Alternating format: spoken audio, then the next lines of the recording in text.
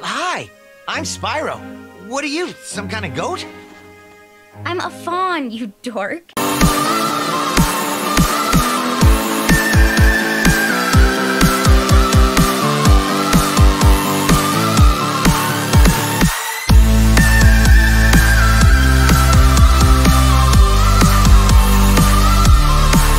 Hey everybody, Nostalgia Scott coming to you guys with a brand new Let's Play. So, to continue the series through the Spyro trilogy, we will be starting Spyro 2 Ripto's Rage for the Xbox, also available on PlayStation 4, 5, Steam, I believe the Epic Games Store, it's also on the Nintendo Switch, so let's dive in.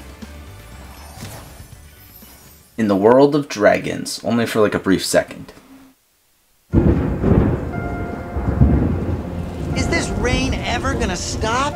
I've forgotten what the sun looks like. We should go on vacation. Somewhere warm. Somewhere sunny. Dragon Shores, yeah!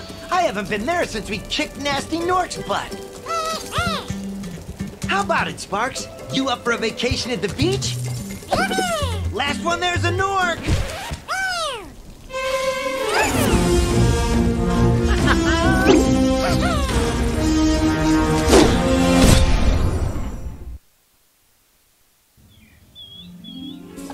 Is it working, Professor? Almost. Just a few more adjustments to these orbs and... Maybe this isn't such a good idea. Bringing a dragon here could just make Ripto more angry. Calm down, Hunter, and stop fidgeting. But you saw the professor's book. They have claws like this, and teeth like this, and they can spit fire like this. They sound much more dangerous than Ripto. That's exactly the point. A dragon is our only chance of stopping Ripto, and you know it. It's working! It's working! I've got a dragon! Huh?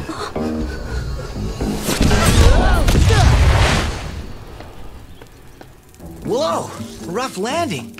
Hi, which way's the beach? Huh? Hey, stop staring. Haven't you guys ever seen a dragon before? You're a dragon? You got a problem with that, pussycat? Well, well, someone forgot to invite me to the party. Were you trying to keep something from me? A dragon? You brought a dragon to Avalar? I hate dragons. Yeah!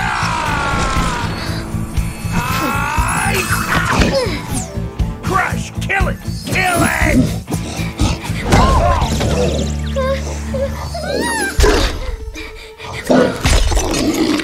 Go, you imbecile! You ate my scepter! I'll deal with you later! Who was that jerk? That was Ripto, and we have to get rid of him. He's causing all sorts of trouble around here, but I haven't got time to explain. Here, take this magic guide to Avalar. It'll help you begin to understand our worlds. Right now, I have to follow Ripto and see what he's up to. I'll meet you in Summer Forest, okay? Hey, wait a minute!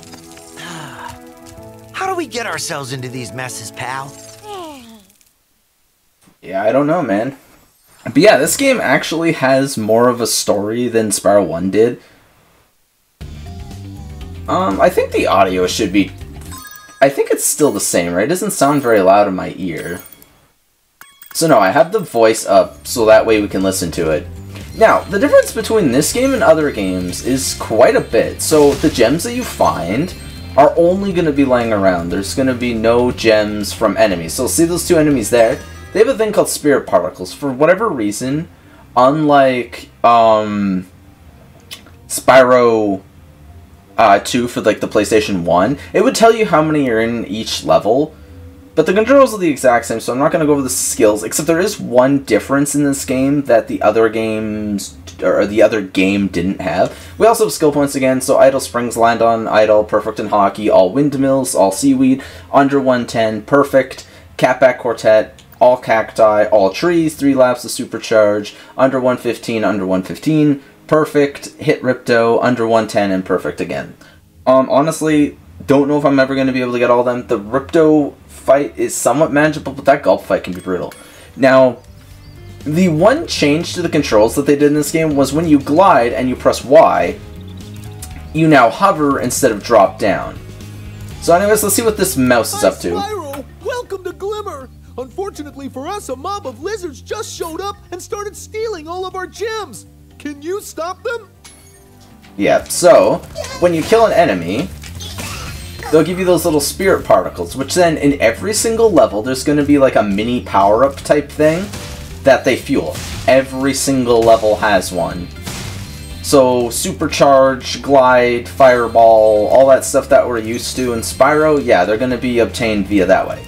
Also, every level in World 1 and 2 has a talisman. Every level in the game, other than bosses, has 400 gems, and then the orb count varies anywhere from 2 to 4. There's no more than 4 orbs per level, and no less than 2. Well, I guess speedways technically only have 1. Actually, do they only have 1? Yeah, because you normally get gems, and then there's the hidden challenge. You can hear the lizards down below going, ugh. Honestly, this game was probably the most well-made of the Spyro trilogy, simply because they had the most time on it. Spyro 1, I'm not entirely sure what the time, like, how long they had to make that game was, because it was a good game, but it was also pretty early on in Insomniac's career. And, yeah, well, we know them to make games like Ratchet and Clank, Marvel Spider-Man, stuff like that, so they've really come a long way, you know, since they first started, and man, I definitely appreciate their up in quality. I still haven't played the new Ratchet and Clank yet, even though I really want to, but something I can't play right now. Hi, Spyro. I'm a friend of Alora's, and she asked me to help you out. Whenever you find me, I'll remember your progress. Like this. That zap means that if you get into trouble, I'll return you to this place. See you around. Yeah, so it's just a checkpoint, like the dragons were in the first game. Zoe then becomes like a staple in all Spyro games as a checkpoint. This guy right here is Moneybags, and he's going to be an annoying character that you see pretty much for the rest of the Spyro series. We did see him in Enter the Dragonfly for a little bit, and that was not a pleasant surprise, because for some reason he's only in 1 level. And he takes quite a few gems for no apparent reason. And it makes no sense, because even in this game, you will eventually get your gems back. It's just, in that game, for whatever reason, you don't get those gems back. They're just there for no reason. Also, you cannot 100% this level. This is one of a few levels in the game that you can't 100%, because we don't have the ability to climb ladders like Enter the Dragonfly has. There's actually 3 abilities you learn to use in this game, and the ladder happens to be number 2. So even if we do, you know, complete every level in this world, it won't help us. Ah, you must be the dragon everyone's talking about. Well, dragon or not, I'm afraid there is a small fee to open the bridge.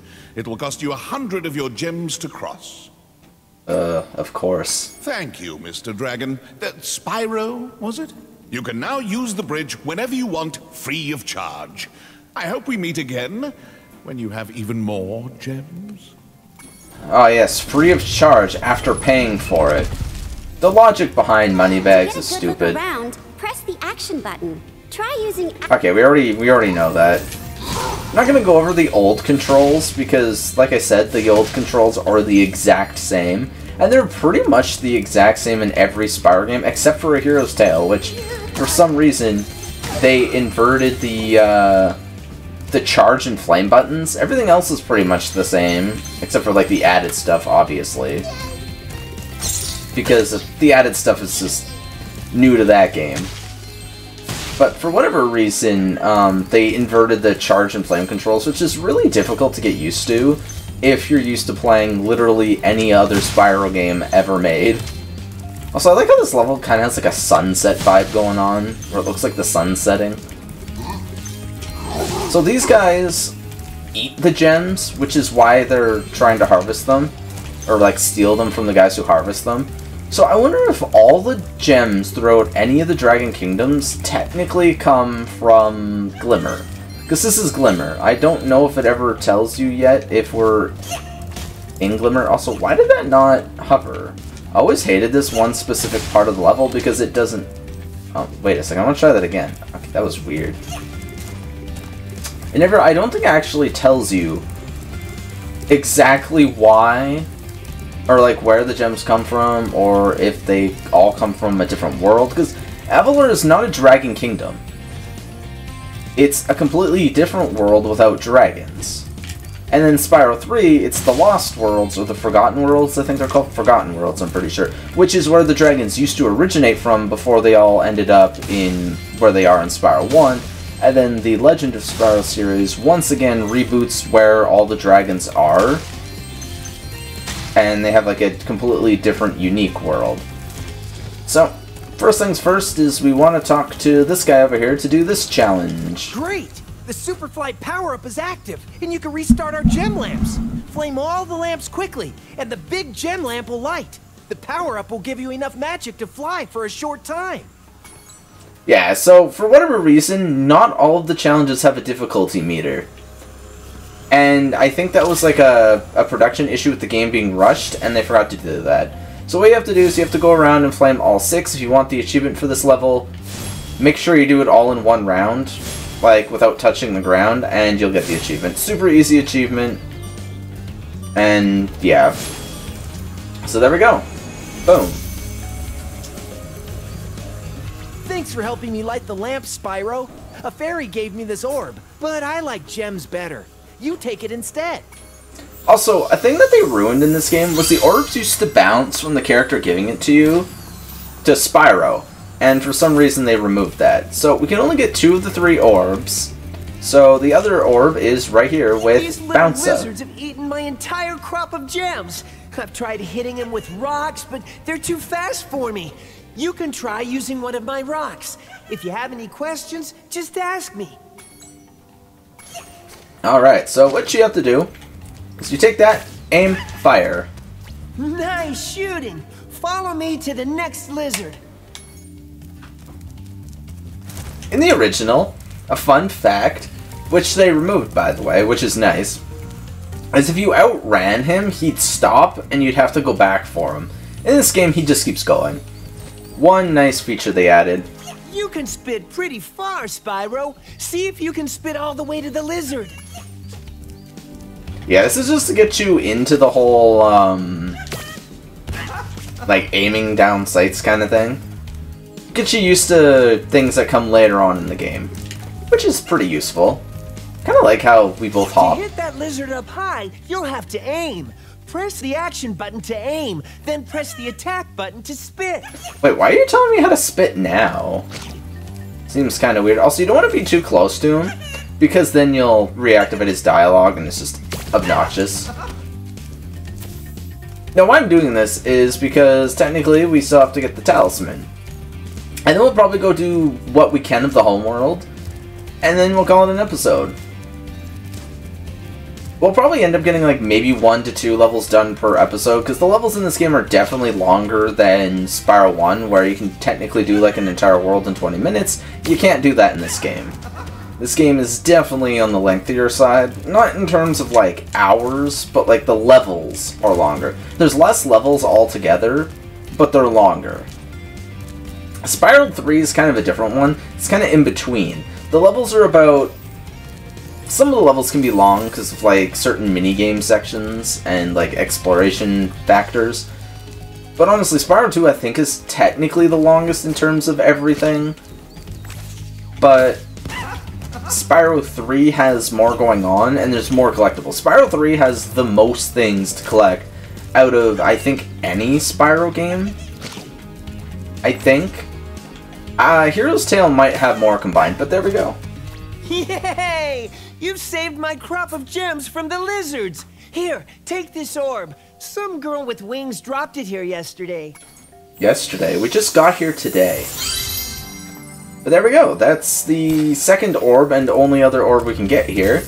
The only other thing we can get here is the talisman, because we need to get up there, and obviously there's going to be another lamp lighting one, and the gems are up there as well. So once again, sadly, can't 100% this level, but that's going to be a trend in any Spyro game to come. You guys seen that through a few of my other Let's Plays. Spyro, thanks for helping us fight off the lizards.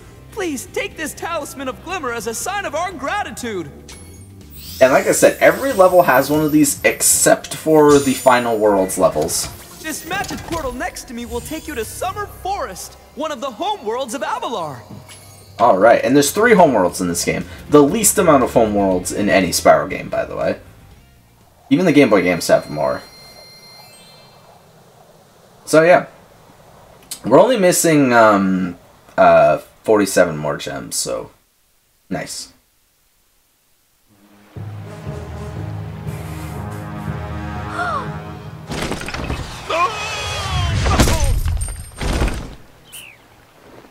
Oh no!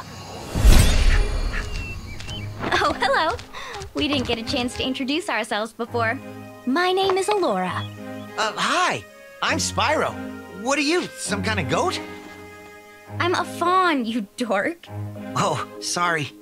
Did you meet the gem cutters in Glimmer? Yeah, they gave me a souvenir, too. They called it a talisman.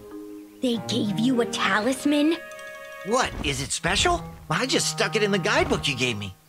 Well, there are 14 talismans in Avalar, and they are all magical. If you can collect enough of them, they can be used to defeat Ripto.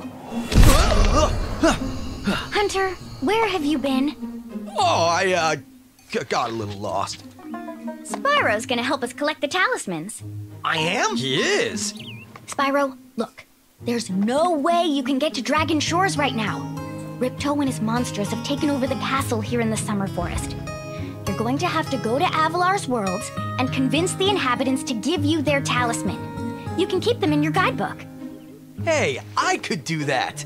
Why doesn't the dragon just torch Ripto? Hunter, you can't even keep track of your running shoes. How can we trust you with 14 talismans? If you come across any orbs, they're important too. But I'll tell you about them later. Okay, no problem. I'll collect a few talismans, give Ripto the old hot foot, and be in Dragon Shores by lunchtime. That's a little optimistic there, Spyro. Also, unlike Spyro 1, homeworlds do not have enemies. Also, water no longer hurts you. But there's actually something interesting about water in this game. You can't swim yet. You can't dive. I'm pressing X and I can't dive. Or square if you're on PlayStation, or I think it's X on Switch as well, or is it Y? I don't remember. Switch controls always kind of confuse me. Because I don't play a lot of Nintendo games. Like, I know the buttons when I'm playing Nintendo games, I just don't remember them off by heart, like which one's which. And that's just me. So it looks like we're only missing the gems through here. I don't want to talk to Alora here because she doesn't really give you any advice. Also, if you fail this jump, what happens is Hunter will appear. So let's say I fall down here.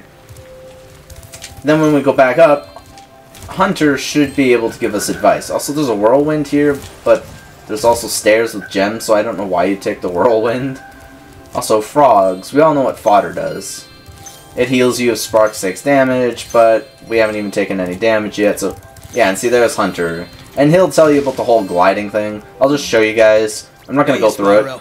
Yeah, see, he tells you about gliding. Technically, you don't even need to glide to make that.